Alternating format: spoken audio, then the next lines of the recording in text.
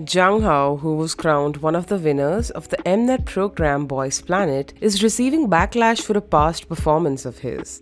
On April 20th, he was announced as one of the 8 winners of Mnet's Boys Planet audition program and is now all set to debut as part of the group ZEROBASEONE. The celebration and well-wishes from fans for Zhang Hao's victory were short-lived. On April 24th, it came to light that he had taken part in an event organized by the Chinese Communist Party to honor China's participation in the Korean War. According to reports, the event glorified Chinese soldiers as heroes for their role in the conflict, which resulted in the death of millions and the division of the Korean peninsula.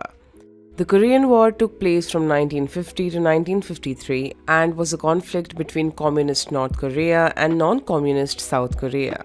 The situation escalated when the United States and China joined the conflict, fighting alongside South and North Korea respectively.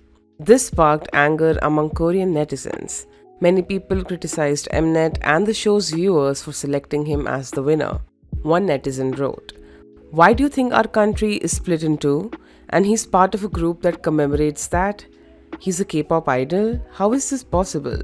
If he wants to be an idol that badly, he should become one in his own country."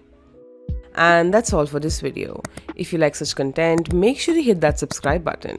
Do not forget to press like and comment down below. Thanks for watching.